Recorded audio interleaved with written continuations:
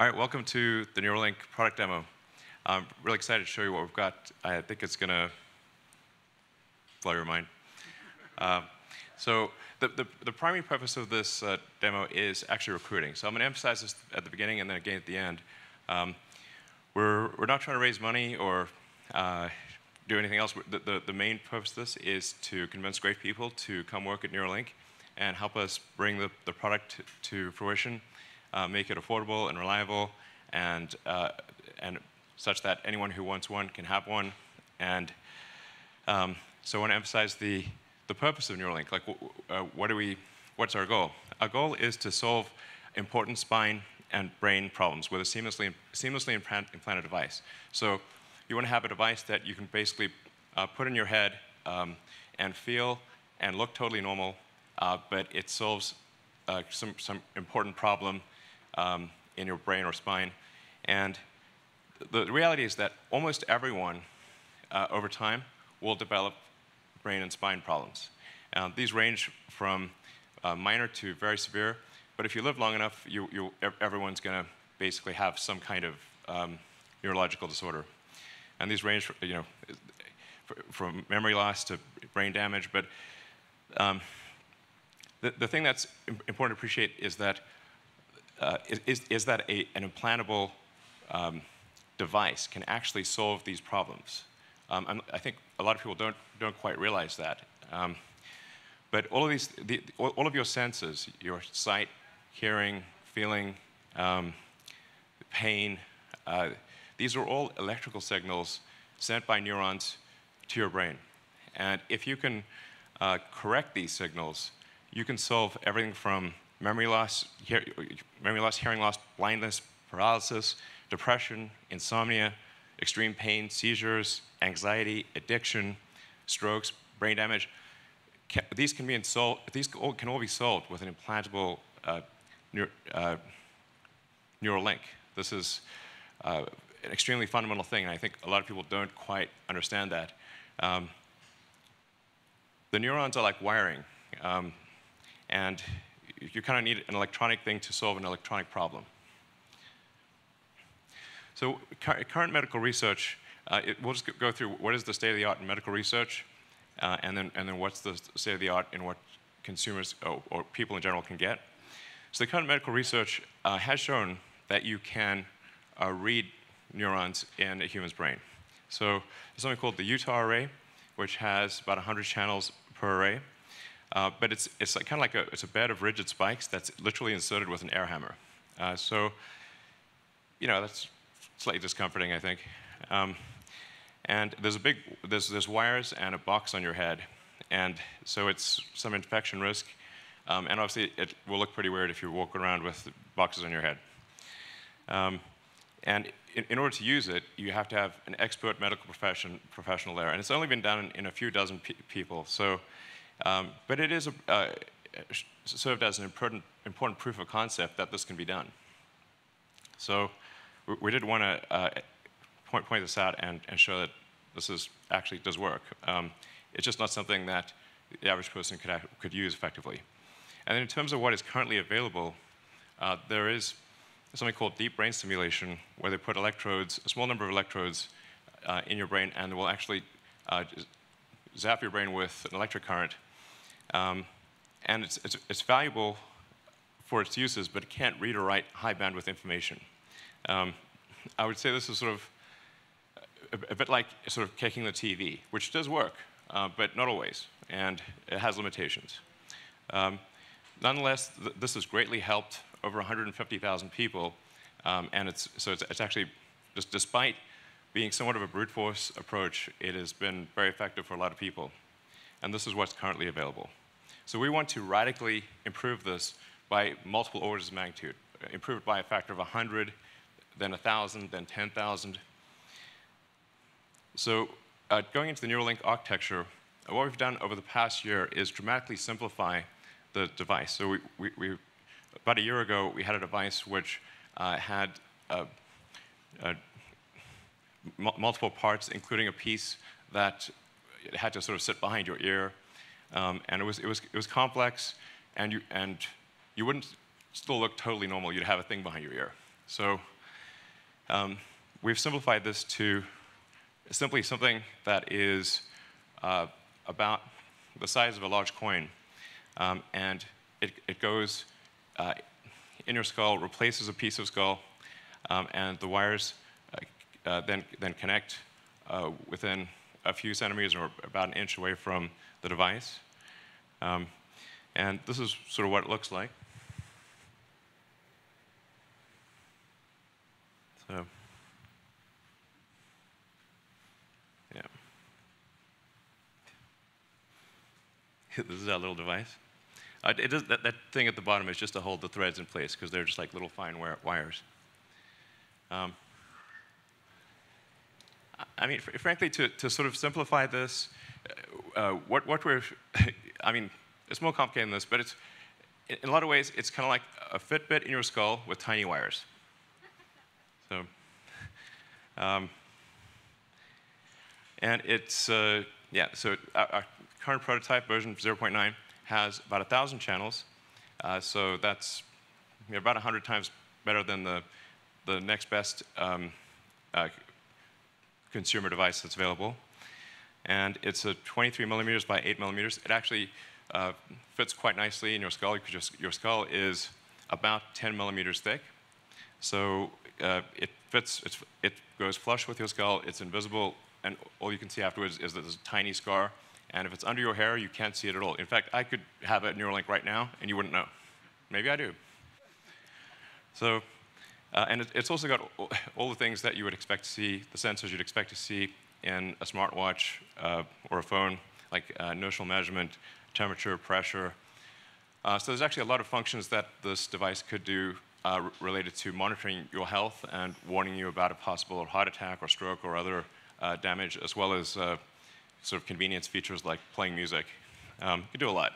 It's sort of like if your phone went at your brain or something. Yeah, maybe that's not a great analogy. Anyway, so it's also inductively charged. So it's charged in the same way that you charge a smartwatch or a phone. And so you can use it all day, charge it at night, and have full functionality. So you would really, it would be completely seamless. Yeah, no wires. In terms of getting a link, so that, you need to have the device, a great device, and you also need to have a great robot that puts in the electrodes and does the surgery. So you want the surgery to be as automated as possible, and the only way you can achieve the level of precision that's needed is with an advanced robot. So we're really looking for great people who can help develop both the device and the robot. And we feel confident about getting the link procedure, the installation of a link, done in under an hour. So you can basically go in the morning and leave the hospital in the afternoon. And it can be done without general anesthesia. So in terms of getting a link, like I said, it's essentially you open a piece of skull, you remove about a coin-sized piece of skull, and then the robot inserts the electrodes. We'll talk more about that later. Then the device replaces the portion of skull that was removed, and we basically close that up with actually super glue, which is how a lot of wounds are closed, and then you can just walk around right afterwards. It's pretty cool. So this is our surgical robot.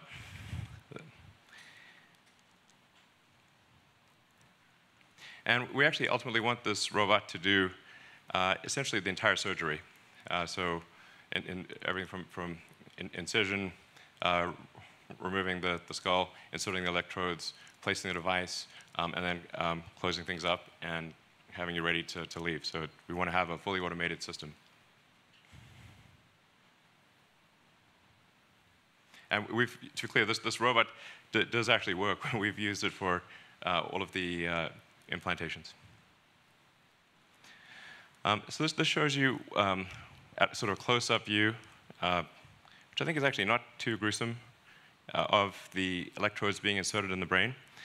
And if you look closely, you'll see that it's a little counterintuitive that if the electrodes are inserted very carefully, that there's no bleeding.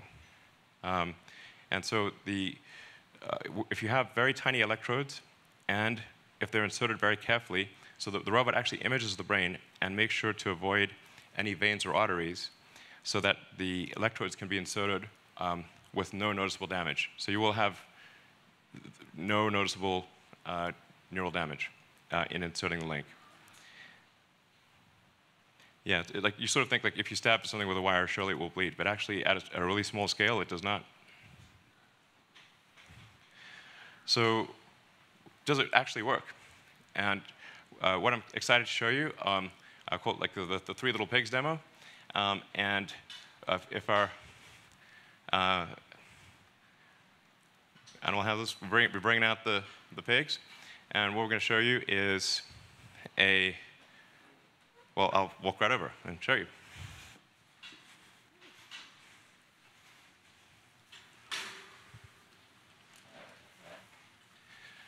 So what we have in pen number 1 is Joyce, and she does not have an implant. Obviously healthy and happy. We're trying to get Gertrude out, and this is how you know it's a live demo. She's like, trying to eat something in the corner of her pen. Come on, Gertrude, let's go. Snacks are this way. Oh, man. All right, we'll wait. We'll give Gertrude a second, and we'll move on to Dorothy. Sometimes the pigs are a little shy. So here's Dorothy.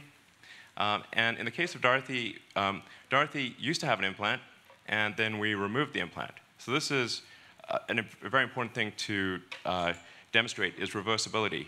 So if you have a Neuralink, and then you decide you don't want it, or you want to get an upgrade, and the Neuralink is removed, is it removed in such a way that you are still healthy and happy afterwards?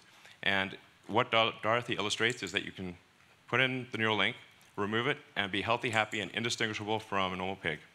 Oh, thanks, Dorothy. Man, Gertrude, are you serious? Okay.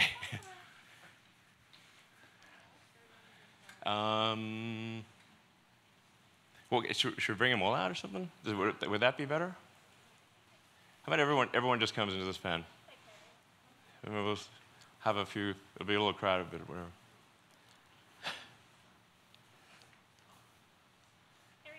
Okay. All right. Well, is Gertrude still back in the thing? Yeah. Okay, we need to bring Gertrude out. Yeah.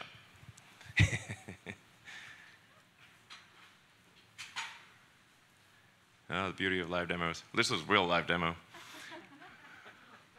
All right.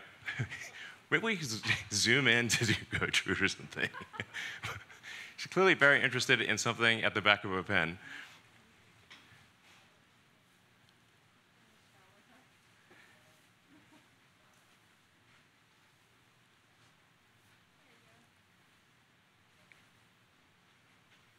Can you see her? Or? Not quite. All right.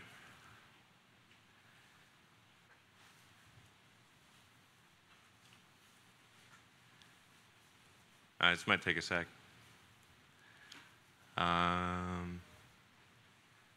Well, this worked earlier.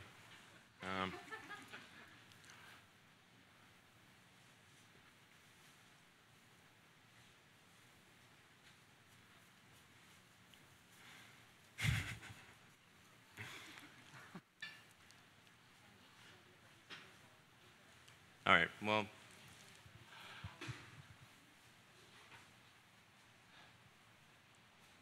What if we lift the curtain and then zoom in?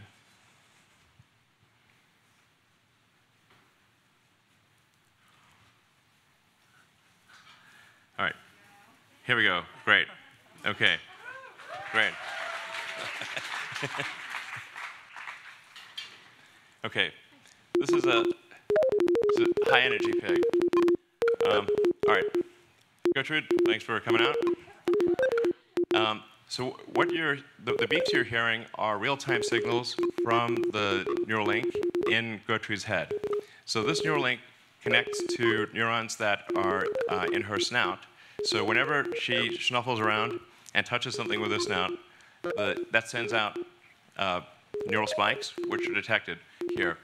And so on the screen, you can see each of the spikes from the 1,024 electrodes.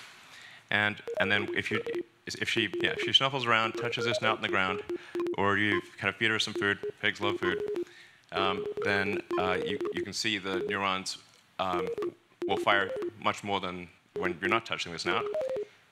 And that's what's making the beeping sound. All right, cool. So as you can see, we have a healthy and happy pig. Initially shy, but obviously high energy and you know, kind of loving life. And she's had the implant for 2 months. So this is a healthy and happy pig with an implant that is 2 months old and working well. Yeah.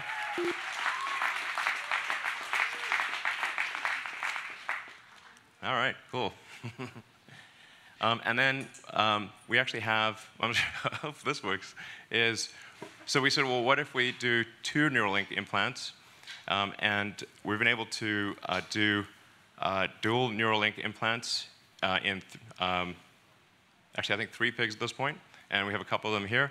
And we've been able to show that you can actually have multiple Neuralinks implanted, and again, healthy and happy and indistinguishable from a normal pig. So it's possible to have multiple links in your head and have them all be sending out signals and be working well. All right. Phew.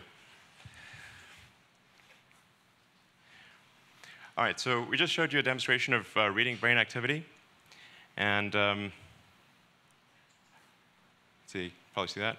As I was saying, each of those dots represents a neural spike. And the blue chart at the bottom is showing an accumulation of neural spikes in that region. So in terms of additional brain reading activity, when we have, say, one of our pigs on a treadmill, pig on a treadmill, it's a funny concept, really. And we take the readings from the neurons, and we try to predict the position of the joints. And so we have the predicted position of the joints, and then we measure the actual position of the joints. You can see that they're almost exactly aligned. So we're able, with a wireless neural implant, to actually predict the position of all of the limbs in the pig's body with very high accuracy.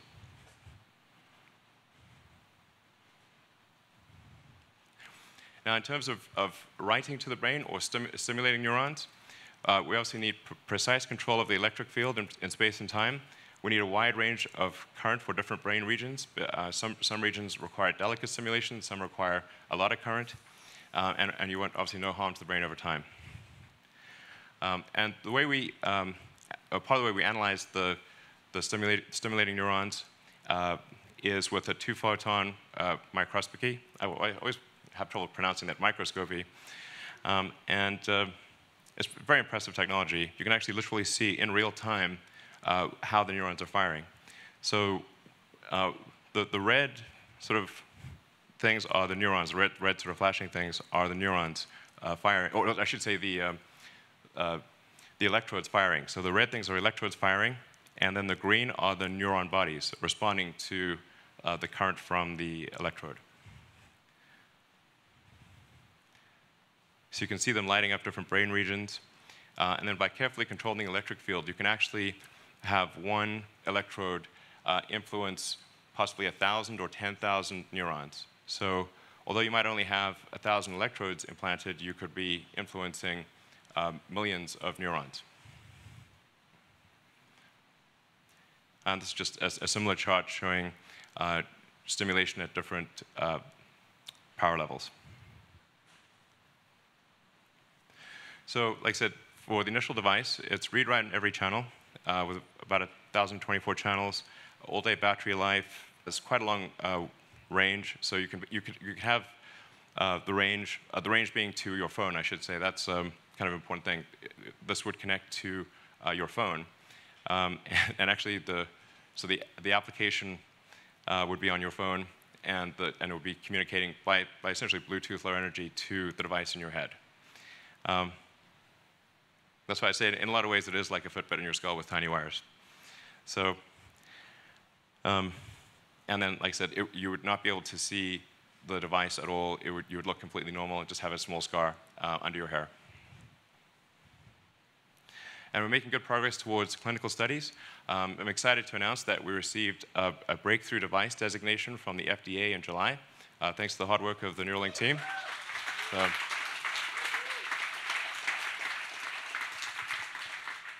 So I want to be clear, we're working closely with the FDA, and we'll be extremely rigorous. In fact, we will significantly exceed the minimum FDA guidelines for safety. We will make this as safe as possible. Just as with Tesla, while it is legally possible to ship a 1-star car, at Tesla, the only cars we make are 5 stars in every category. So we actually maximize safety, and we'll take the same approach here at Neuralink. And then to emphasize again, what the goal of this presentation is recruiting. We want people who are great at solving problems to join the company and help us complete this device, take care of the animals, write the software, create the chips, and productionize everything. So we need like robotics engineers. I think we also especially need people who have worked on and shipped products. So if you've like shipped a smartwatch or a phone, or any kind of complex electronics or complex device, or advanced medical devices, we'd love for you to contact us and consider working here. So, and a very important point to emphasize is that you do not need to have prior experience on brains. So a lot of people think, well, I couldn't possibly work at Neuralink because I don't know anything about how brains work. And that's okay, you can learn, but we need software engineering, we need mechanical engineering, electrical engineering, like I said, chip design, robotics, and all the things that a company needs to work. So please send in your resume. Actually, it's not just engineering, obviously everything at Neuralink. So now let's actually move to questions. So we've piled questions that have been asked over the internet, and so we'll do live Q&A. So bring in a bunch of people from the Neuralink team.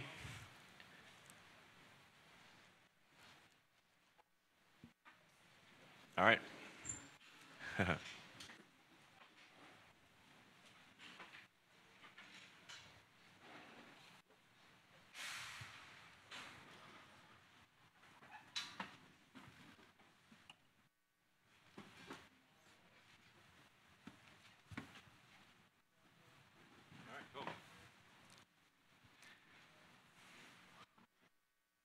All right, so if you have any questions, please submit your questions to the Neuralink Twitter account, and we will try to answer as many questions as we can over the next hour. And feel free to ask hard questions, that's no problem, and we'll do our best to answer them. All right, let's move over to the team.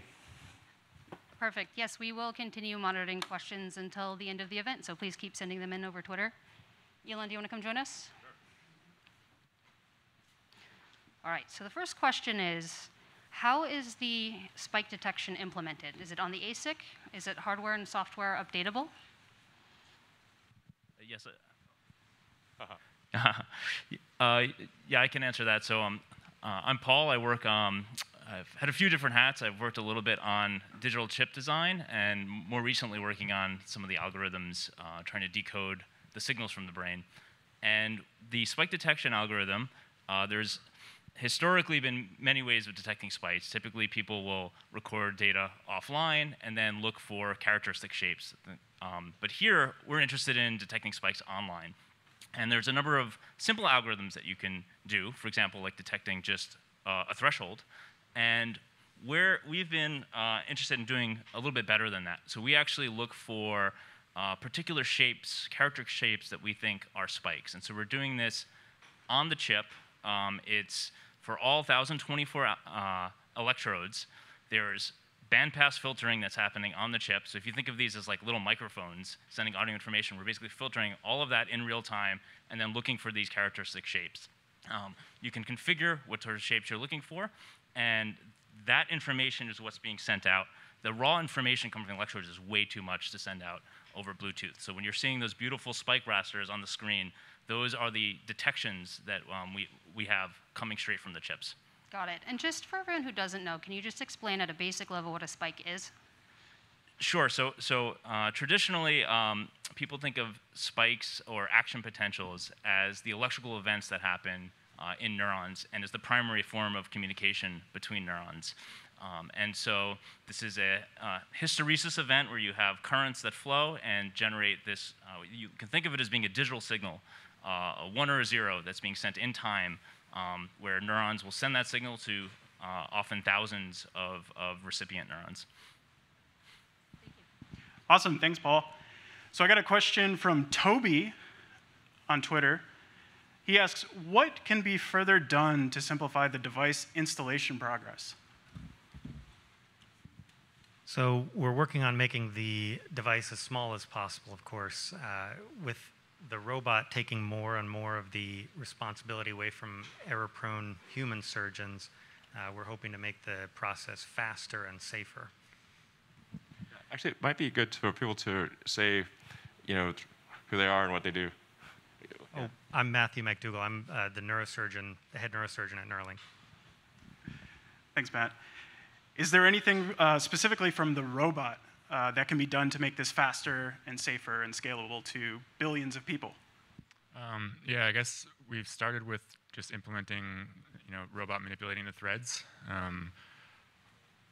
But we definitely need to expand to essentially doing the entire surgery with the robot. So there's nothing like really, as far as I can tell, fundamentally like stopping us from doing that, sort of like at a fundamental science level. It hasn't been done in the past, I think, probably just because like volumes of surgeries hasn't been needed. But specifically for us to scale up to many hundreds of thousands or millions of patients, we will need to automate like the entire surgery essentially. Awesome, thank you, Ian. Garrett asks, what are some of the lower bandwidth activities to target first? Is it muscle movement? Is it auditory signals? What level of bandwidth is required for effective use? So there's a couple of... Joey, Just to say who you are and what you do. Hi, my name is Joey O'Doherty. I'm a neuroscientist and neuroengineer working on decoding from the brain. So there's some low-hanging fruit that I think can really be impactful to help many people's lives, and that's restoring movement and communication in, for example, a spinal cord injured patient. And there's a lot of antecedents in the academic world where there have been very nice demonstrations of doing this. And we think we can take our technology and really bring that to the home, something people can take home with them and improve their lives. Fantastic. Gil, there's a fun one next. All you. Yeah, so we're fielding questions from Twitter, so there's going to be some funny comments. First question is, who are you and what do you do? I'll lead with that. And the question is, can the Neuralink chip allow you to summon your Tesla telepathically? Definitely, of course. You heard it here first. That's a definite 100%. Carlos, that is the answer. It's just one bit of information. Yeah, it's very easy. That's an easy one. Actually, Max, this might be a question for you. Like some of the questions we had on Twitter was, how do you see the Neuralink device and the essentially API growing over time and allowing developers to interact with the device? So there's interesting questions long-term about whether you do decoding on head or on a phone or on a computer. Ultimately, so at 1,000 channels, it's possible to send all the spike data to a phone and do processing there. As this gets bigger and bigger, you're going to be more constrained by the radio, so you're going to want to push more of this on head, and that changes your programming model. But really, the APIs you're getting either bin spikes, or you're getting raw waveforms, and that's like, you can consume it basically like an audio feed. Yeah, it's worth noting, like the lossless compression of the data stream is about 100 kilobits with 1,024 channels. Excellent. So this one came up a lot, and this particular question is from Yosef, but will this technology ever be used for gaming? Yeah, probably. 100%. Yeah, 100%, yeah. I think that a good benchmark of does it work well in humans is, can a quadriplegic, does it work well enough for them to play StarCraft? I think that's a good functional target. Yeah. For sure. Yeah. Awesome. We'll pull out back from the Twitter questions that are kind of funny. This is a question for the efficacy of the device. Right now, is the device limited to surface layers of the brain only, or can we go deeper? And if not now, what's holding us back from going deeper into the brain?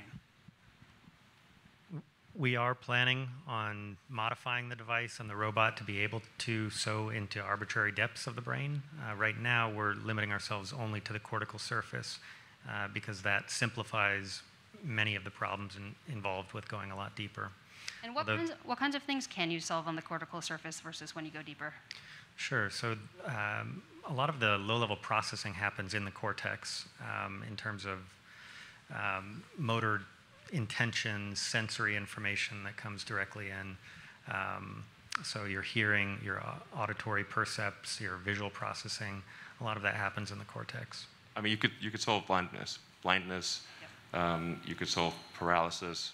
You can solve hearing. You can solve a lot just by interfacing with the cortex. And to be clear, we actually do insert, I guess, about 3 or 4 millimeters into the cortex. So these electrodes are sensing from multiple layers within the cortex. There are deeper brain systems that are underneath your cortex, like the hypothalamus, and I think that is something we'd want to interface with for sure, because that's going to be important for curing things like depression, addiction, that kind of thing, anxiety. But yeah, like I said in the presentation, overall we're aiming for a general purpose device, and really the thing that would change from interfacing with the cortex versus deep brain systems is kind of the length of the electrode. So we just need kind of longer wires and to adjust the robot in order to access deeper regions of the brain. Awesome. Ian, did you but have even now, anything I'd say to add? the robot is designed, the full length is like 7 centimeters or 8 centimeters. Yeah, so right now we're designed for like 6 millimeters. The actuator itself isn't actually limited to 6 millimeters. It can go much deeper. That's sort of, in addition to scaling out sort of to the rest of the surgery, also scaling to deeper, which is mostly a sensing problem. So the ability to avoid deep vasculature is sort of an interesting problem that we're working on in the robotics world here. So yeah, lots of cool problems in the robot. And you're leading robot engineering. Yeah, sorry, I'm Ian. I lead the robotics program here. Robot is a man's best friend. All right, next question is, what is the most challenging problem that must be solved in order to meet Neuralink's ultimate goal? Well, I think one of the hardest problems is kind of, I'd say, material science and especially the installation of the electrodes. What would you say? Yeah, absolutely. Also, you want to introduce yourself? So I'm Felix Deku. I currently lead the microfabrication team. My team makes up of a group of process engineers and material scientists, and our job is to make the tiny wires, as Elon referred to them, what we call the threads that are implanted in the brain. And of course, the threads are made of conductors and insulators, and choosing the right material that is amenable to the brain and compatible to the brain is something that our team have expertise on, and we work seriously on interface engineering just to make sure that our layers are actually well thought through, well designed, and at the end of the day, when we implant this device, they'll be actually functional for either reading or for writing in the brain. Yeah, and I think it's going to be important in terms of material science problems is making sure that the threads, the electrodes can last for decades in the brain, which is a tricky thing because it's a very corrosive environment, and you're in a dichotomy where you want to read and you want to sense electrical signals and you want to generate electrical signals, but you don't want to corrode the electrodes over time. So you need to have an insulating layer that is very robust, but also very, very thin. It has to be just the right amount of insulation, and it has to stay that amount of insulation over time. So this is why I think we think probably like a silicon carbide type insulator is probably the best long term from a material science standpoint. But silicon carbide is a tough material to work with, but that's probably the right choice long term. Would you say? Yeah, I totally agree. And it's also, apart from its electrical properties, it also helps with adhesion between the metal layers and the polymer substrate. Another thing that we're also looking at is, since we're actually reducing the electric dimensions, the electro side, the actual side that actually speaks to the neuron, also have what we call high resistance to the signal. So we actually look into like material engineering that will reduce the impedance at that interface, so that we can actually have a very small electro side, but still be able to speak clearly to the neuron. And when you guys say thin, how thin? How thin? So one strand of your hair is about 100 microns in diameter. We can think about dividing that into 20. So one of the thickness that we're working on is about 5 microns, and we have this possibility to go even thinner in the nearest future. Yeah, we think we can probably go sub-micron in thickness, but obviously, as the thinner you make the wire, the harder it is to sense the signal and to do stimulation, because there's less cross-sectional area for the current to traverse. In terms of upgrades, that's part of why I wanted to show the explanted plig, is to show that you can actually take the device out, and there's no observable behavior change. The pig is as happy as before and healthy, and I think this is going to be important for upgrades, because obviously if you get an early device, then by the time, let's say you get version 1, probably by the time we have version 3 or 4, you want to upgrade. You wouldn't want version 1 of a phone, and 10 years later, everyone's got version 3 or 4. So it's going to be important to be able to remove the device and upgrade it over time. So over time, the Neuralink would do even more than it did before. Awesome. So here's a question about the device. We have been talking a lot about read speeds and we haven't talked about read or write speeds. DJ, what are the read and write speeds of the device, if you think of it like a computer? Sorry, when you say speed, what do you mean? Like, how quickly can you read information from the brain, and how quickly can you write information in the brain? Okay, so let's see. So one of the things to highlight is that DJ, what do you work on? Yes, my name is DJ Sa. I'm leading implant electronics development. Like a chip design. And a chip designer, electrical engineer. The prototype that we were showing, it has 1,024 channels. All of those channels are capable of recording and also stimulating. And in terms of recording, as Paul mentioned, we do have on-chip algorithms to do a level of compression and extracting the signals of interest, in this case, spikes, neural spikes. Sure. And those things are actually happening at a much faster speed than your brain even is processing those information. Well, do you want to say like things like time resolution, like within how many milliseconds can you detect a spike, and what's the just some technical data? So in terms of the signals that we're collecting, we're digitizing them at 20 kilohertz. Generally, the signals of interest are anywhere between about a millisecond in width, and so we sort of sample it at 20 times that speed. And we have analog to digital converters that divides that into 1,024 levels, so 10-bit resolution. And the spike detection is done in less than 900 nanosecond, which is really, really a fast time. And it's only sort of determined by the speed of the clock. And for making sure that our implant is low power, we're running them actually at a very slow speed. And then for stimulation, we can actually create any arbitrary waveforms with about 7 microsecond of resolution. So basically, whatever you want to draw, we can stimulate and generate those pulses through any combination of our electrodes. And this is just version 0.9, or aspirationally version 1. As we go to version 2, 3, 4, these things will expand, I think, ultimately by orders of magnitude, many orders of magnitude. Great. Everyday Tesla asks, how big is the Neuralink team, and how much do you expect it to grow in the near future? We're about 100 people right now. I think over time, there might be 10,000 or more people at Neuralink. So I think, yeah. Couple orders of magnitude? Yeah, exactly. A couple orders of magnitude. Those are my favorite phrases. Yeah, just a couple orders of magnitude is no big deal. So yeah, probably the number of electrodes will grow with the number of people at the company. Hopefully that's a super linear relationship. Yeah. Well, we might need a million people at the company then. Yeah, super, yeah, even more. Yeah. Ideally, super linear. Our hiring quotas are determined by our channel counts. Yeah. Maybe it's 10-to-1 ratio or something. Yeah. Cool. So Twitter asks, how does the implant system fare against various disturbances from the outside, like electrical, magnetic, Wi-Fi, radio? Yeah, so the current version of implant that we have is using Bluetooth low energy radio. So similar to any Bluetooth devices that are out there, they are able to coexist with other devices that are using and sharing our same spectrum in 2.4 gigahertz.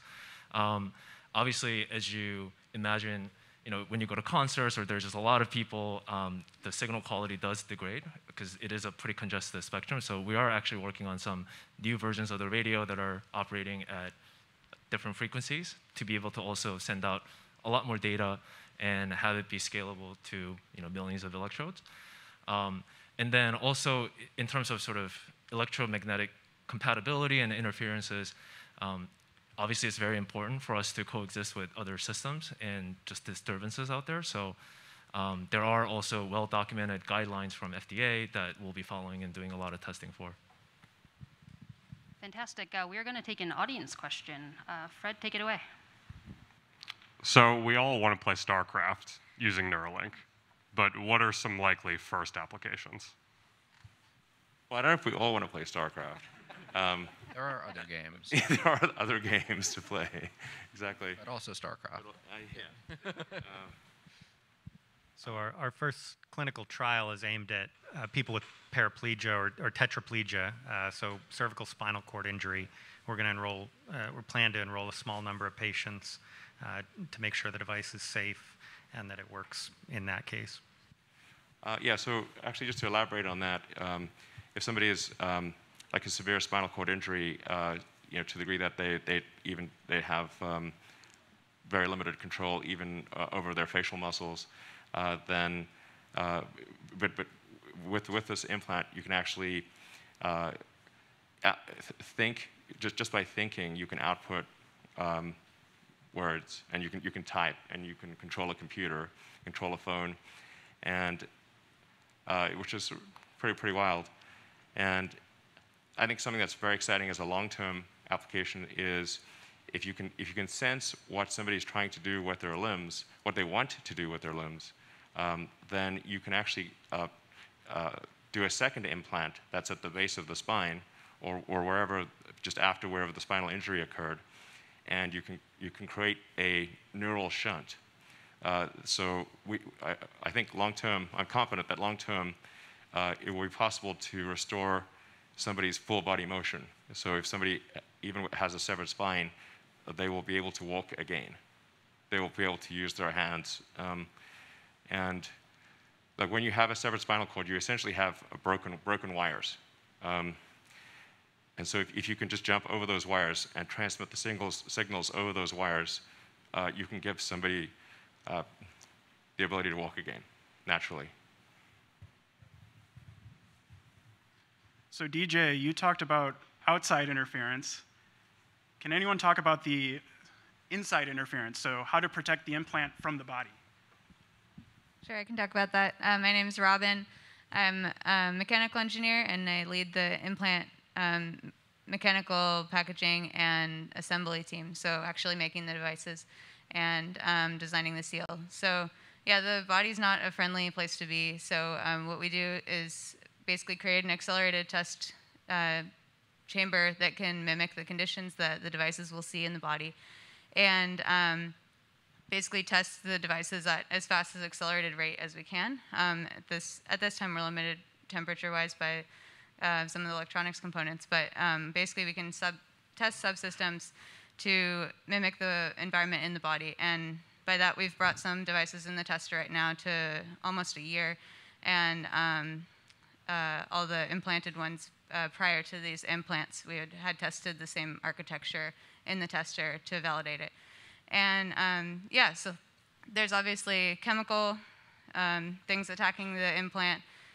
There's pressure. There's mechanical shock and vibration. So all of these things are part of it. And yeah, I think one of the things that really helps is having everything in-sourced in-house. So we have the capability to deposit thin layers of metal. We have the capability to weld glass and machine micron scale with lasers. And yeah, so basically we have all the tools in-house to be able to design any sort of sealing, enclosure, packaging that we need to do. Awesome, thank you, Robin. Another question from Twitter, will you be able to save and replay memories in the future? Yes, I think in the future you will be able to save and replay memories. I mean, this is obviously sounding increasingly like a Black Mirror episode, but well, I guess they're pretty good at predicting. But yeah, essentially, if you have a whole brain interface, everything that's encoded in memory, you could upload. You could basically store your memories as a backup and restore the memories. And ultimately, you could potentially download them into a new body or into a robot body. The future is going to be weird. Cool. So I can't help but notice that the pigs back there are pretty well behaved and pretty darn cute. Can anyone talk about, I'm looking at Autumn over here. First, can you tell everyone who you are and what you do here? And can you describe, like, how are they so well behaved and so smart?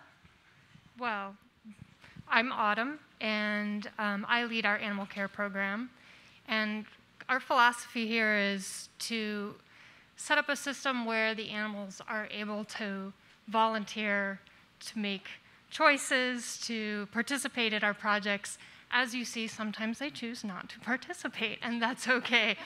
We want to make sure that our animals are happy and healthy. So all of the behavioral research that we do is led by positive reinforcement. And again, that allows for them to choose to volunteer or not.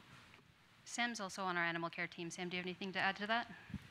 Hi, I'm Sam. I'm one of the veterinarians here. Work closely with Autumn, taking care of the animals. And yeah, it's just emphasizing what Autumn said. The whole animal care program here, in fact, the whole company here is very dedicated to promoting the care of these animals. Everybody's involved. Everybody's very interested in making sure that they're taken care of. And yeah, the program from top to bottom is designed to make sure that they can express their species-specific behaviors, choose to do things. We don't force things upon them as much as possible. And yeah, that's why you see the pigs happily rooting around the straw right now and generally being very content.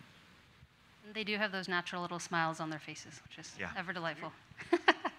Next question is, what programming language are you guys using for developing the device? Several. Yeah, we use several different types of programming languages. So for chip development, a lot of Verilog for doing low-level programming at the kind of the register transfer level. As you go up higher and higher, there are various C, C++, Python. But to be honest, like at the end of the day, it's not which programming language do you know how to use. It's do you know the principles behind coming up with just methods to enable these systems to work. So I think if you have any experience in programming and you've been building things since you're little, you should really come join us. Yeah, but can it play Crisis? Eventually. Yeah. It can play Crisis. Cool. Crisis confirmed. And then Ian, what about Ian, what about the robot? What kind of programming languages and tech stacks are you using over there? I mean, sort of just reiterating what DJ said, sort of doesn't matter.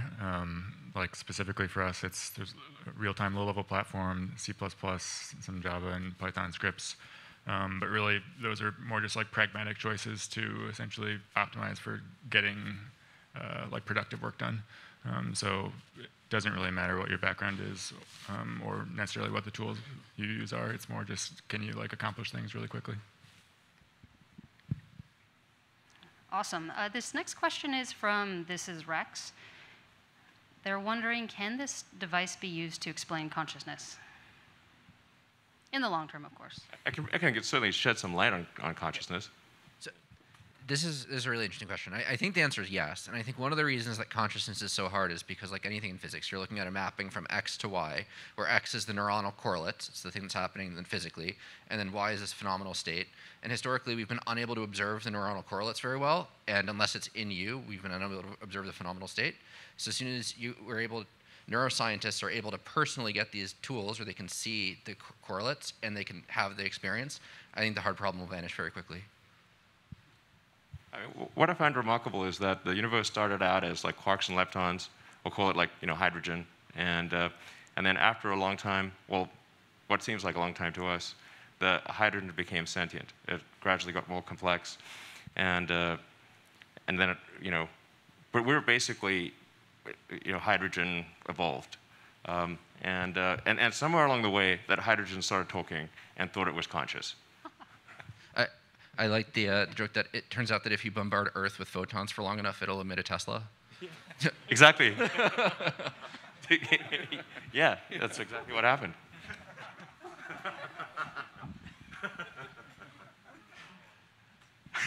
Just basic science, guys. Yeah. It's just they science. teach you in school. Yeah, so there's a lot of Twitter comments coming in about a question that I think is on everyone's mind, no pun intended. What is the security of the device look like? What kind of precautions are being taken, and what does the future look like for the security of the system? So first and foremost, privacy and security are top priorities at Neuralink, especially given the sensitivity of the data that we're collecting. And one of the things that we're ensuring is to make sure that a lot of the interactions with the brain data is going to be encrypted and authenticated properly. And I think this has been kind of a sort of recurring theme, but one of the things that we have the ability to do at Neuralink is that we work on every layer of the product, from chip design to source code, and it really gives us a unique opportunity to embed security as part of our design from the get-go, and to make sure that there are no single points of failure. So as an example, we can actually completely isolate sensitive modules like the BLE radio by just segregating it out at the hardware level, and really making sure that we protect the I/O to the brain away from any potential attacks, and really minimizing the attack surface. And we have in-house security expertise, and we're also working with external parties to do audits and perform penetration testing. Excellent. Thank you, DJ. Well, actually, is there a point that anybody here wants to make that has not been asked in a question, but you think should be a question? Anyone? Yeah. So hey, I'm Zach. I work on the microfabrication team. I help making implants. And one thing that I think is really cool, just in general, is that this is a platform essentially, so we can change the design up in a variety of ways. So if we find that a certain design or electrode size or number of electrodes works better in different areas of the brain, we have the capability to do that. I personally think that's very cool. Fantastic. Anyone else? Dan, do you have something to add? Yeah, I think one of the things that's allowed us to make such fast progress in the last few months is the use of pigs as a model. And we started out choosing pigs because of the very similar anatomy of their skull to humans, same thickness and similar kind of membrane, dural membrane. But then as time went on, we realized that pigs are actually have amazing other properties. You can train them to walk on treadmills. You can train them to do all kinds of tricks, and also that they have this large representation of the snout in the cortex, which you can very easily stimulate. So the question would be, why are we using pigs? And I think we've even surprised ourselves at how useful they are as a model in this respect. And another important point is that it's very easy to keep pigs happy. They have very low needs, and so we can build an environment in which they have amazingly good welfare. Yeah, You seem very happy about food. yeah, it's easy to make pigs happy. Basically, they love food. Pigs really love food. This is a true thing about pigs. You know, they're yeah, give them like sort of some straw and some things to play with and some friends to hang out with and good food, and they're happy as pigs. And then yeah, pigs are actually quite similar to people. So that's you know, if we're going to figure out things for people, then pigs are a good choice. And they're quite robust creatures, like little tanks. And then I think one of the questions was like, is the device itself robust? And it's like, well, you know, pigs, they bustle around quite a lot, and they bump into things, and they headbutt each other at times, and they're pretty animated. So if the device is lasting in the pig, as it lasted there for 2 months, and still going strong, then that's a good sign that the device is robust for people. Fantastic. One common theme that's been coming up a lot on these Twitter questions coming in is that of availability. And so Matthias has a specific question on this, which is any estimate of how much it will cost at launch and what price it will reduce to over time? Well, I think at launch, it's probably going to be, I would say that's not really representative, because at first, I think it's going to be, you know, quite expensive, but that price will very rapidly drop. And I think over time, we want to get the cost obviously down as low as possible. But I think inclusive of the automated surgery, I think we want to get the price down to a few $1,000s, something like that.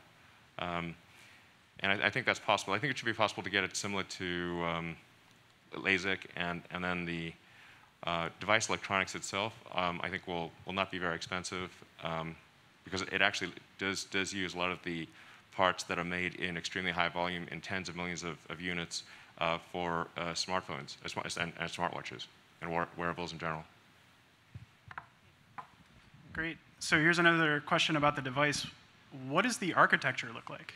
Is it a CPU, ARM CPU? What's going on inside the device that you can talk about, DJ?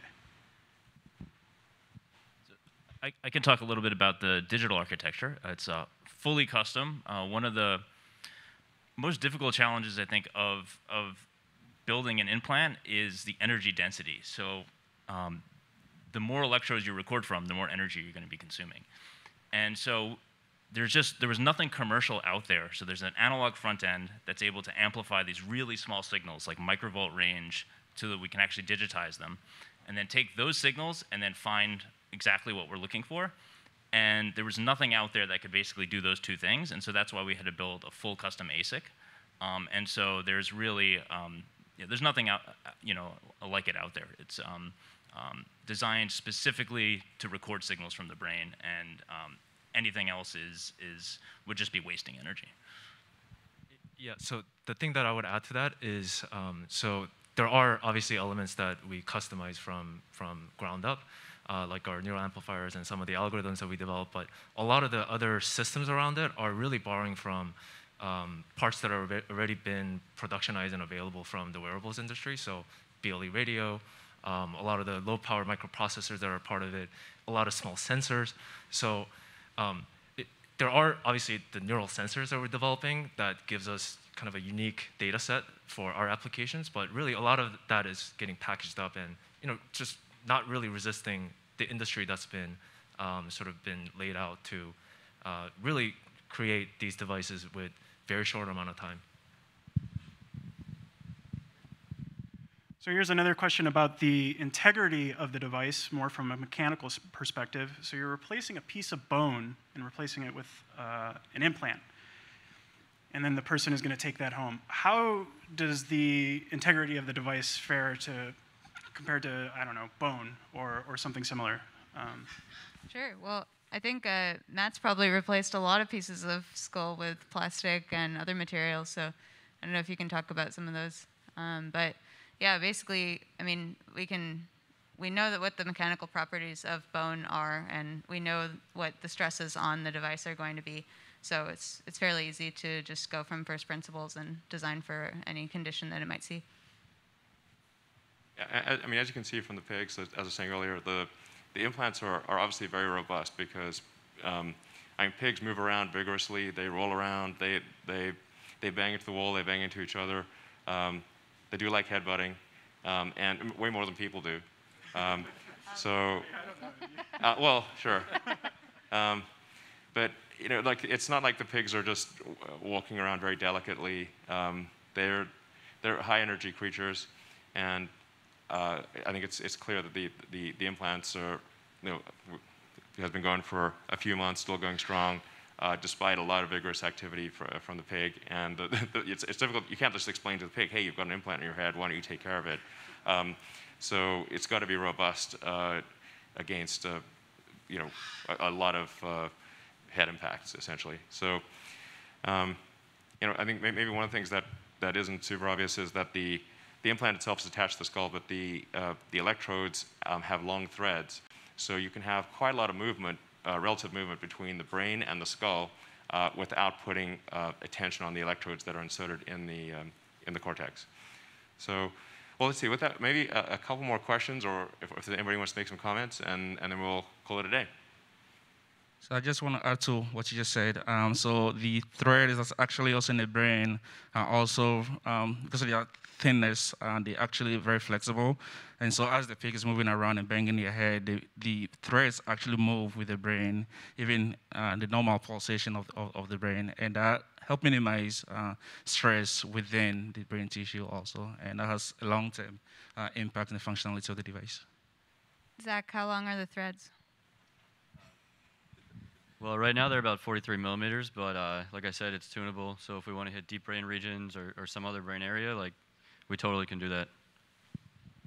Just to follow up on what Felix said about the threads moving around with the brain, I mean, that's great for protecting the threads, but it equally serves to protect the tissue around it. We have a lot of different ways to image the tissue around the threads and iterate very quickly on doing things to them that will improve the overall biocompatibility. As a closing question, I thought we might go down the line, starting with Dan. And what I'm wondering is, what is the #1 thing on your wish list that you're really hoping that the Neuralink device will do over time that you're working towards? So my background is in visual neuroscience, and one of the things I think has great potential for the Neuralink is to provide a visual prosthesis for people who have retinal injury or blindness through eye injury. You can essentially plug a camera directly into the visual cortex and stimulate with an enormous array of thousands or maybe tens of thousands of electrodes to recreate a visual image. And in time, perhaps you can use that same technology in people who haven't lost vision to produce some kind of heads-up display, something like Terminator or something like that. Wonderful. In fact, it's worth saying that, like, over time, we could actually give somebody supervision. Like, you could have, like, ultraviolet or infrared, or see in radar. You basically name your frequency. You can just dynamically adjust the sensor, or have sensors that feed into the visual cortex across a wide range of frequencies, and actually have superhuman vision. Yeah, so for me, telepathy. So I think it's incredible amount of effort to put your thoughts into a set of words, and you know, it comes out completely compressed. So being able to do that seamlessly without being able to compress it with all of the mechanisms would be great. Yeah, it's like just I'm sorry, to add further to that. In fact, when I did the Wait But Why article, I think Tim thought I said consensual telepathy, but I said conceptual telepathy. I would presume it would be consensual, because you definitely don't want just people, you know, sending stuff into your brain without your consent. But a lot of our brain thought capacity goes into compressing our thoughts into words. And then you think of like the data rate of words. Words are a very slow, very low data rate. And we're putting a tremendous amount of mental energy into compressing the concepts and thoughts in our head into words, and then slowly talking. Speech is so very, very slow. And we could actually send the true thoughts. We can basically have far better communication because we can convey the actual concepts, the actual thoughts, uncompressed to somebody else. So non-linguistic, consensual, and conceptual Yes, telepathy. exactly. Non-linguistic, consensual, conceptual telepathy. There we go. Yeah, I've actually been excited from the beginning, sort of about the side benefit of these devices. I sort of see them as essentially like an oscilloscope to a printed circuit board is our device to the brain, where just by virtue of having this in there and being able to see what's actually going on, you'll end up learning a ton about how the brain works. And so sort of augmenting people, but also just using that to learn a lot more about neurological diseases is really exciting to me. Absolutely. So to sort of follow up on Elon's thought, I feel, and I imagine a lot of other people feel the same way, that there's a lot of sort of trapped creativity in your mind. You can, for example, close your eyes and conjure up an incredible, Dali-esque scene. But if I wanted to actually show someone that, it would take years of honing a craft to be able to paint that. And so, potentially with enough electrodes in the right places, you could begin to sort of tap into those raw concepts or thought vectors and be able to decode that and show people. It could be for art, you imagine music, or even for engineering, like a three-dimensional model. And so mental artistry is a new field. I like to think about ways to interface devices with biology better. And so one of the things I'm looking forward to is getting this thing to be less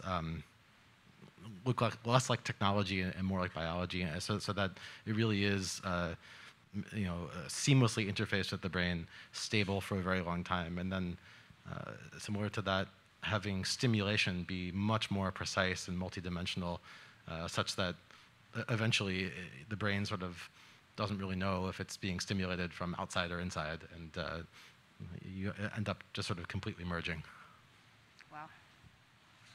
Yeah, following up on stimulation, one of the things our device can do is simultaneously read and write on every channel, stimulate and record.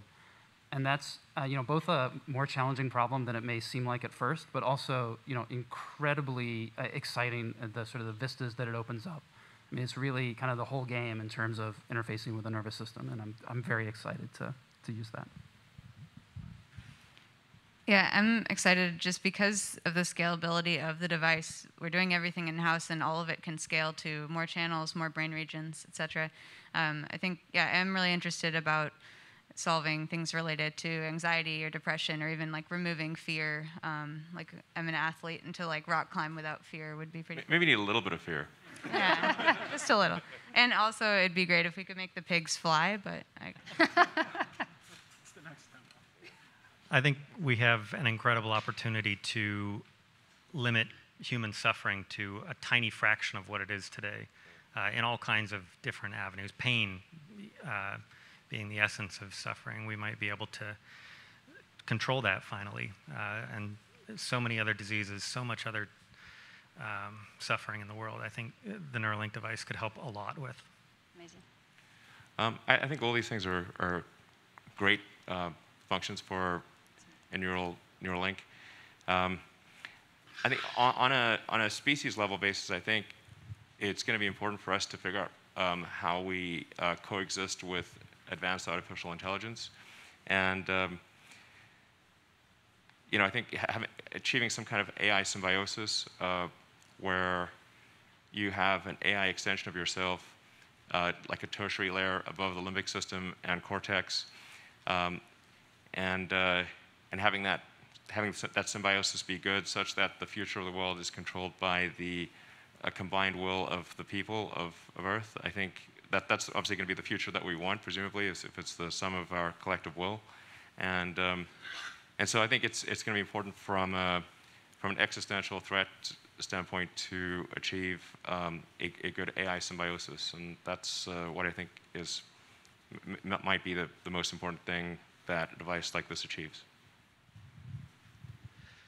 I have, in many ways, a very basic science interest, which is I'm really interested in the nature of consciousness, and there's a lot of very silly philosophy that's been written about it over the last 1,000 years.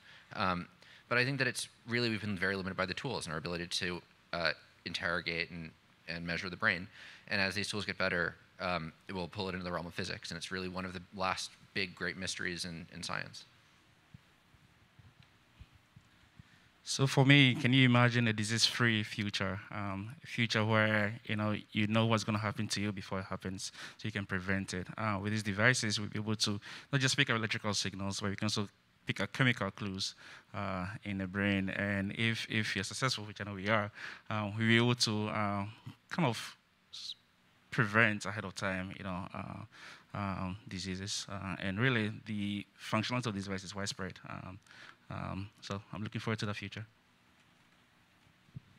I'm really excited about the opportunity to help people overcome challenges that they face through life circumstances, bad luck, through no fault of their own, spinal cord injury, brain disease, some devastating things that completely change your life. Hopefully we can help them get some function back. I know and love many humans with autism spectrum disorder, so I'm really interested to see how the Neuralink might be able to support them if they chose to do that. Yeah, so I mean, everyone else along the line has had amazing ideas and suggestions, and for me, it's about memories, and everyone loses those memories over time. I already can't remember what happened to me when I was younger, and it'll only get worse. And so, having a repository of memories that you can access whenever you want. If you're feeling down, you can go access some good memories. If you miss something or you miss somebody, you can go and access those memories. And I think that would just be such a life-changing experience to be able to just tap into that. Those are such a beautiful and diverse array of answers there. Yeah. All right. Well, thanks for tuning in. And as I said, please consider working at Neuralink and helping us solve these problems. There's a tremendous amount of work to be done to go from here to a device that is available, widely available, and affordable and reliable. So please consider joining us and supporting us in our mission. Thank you very much.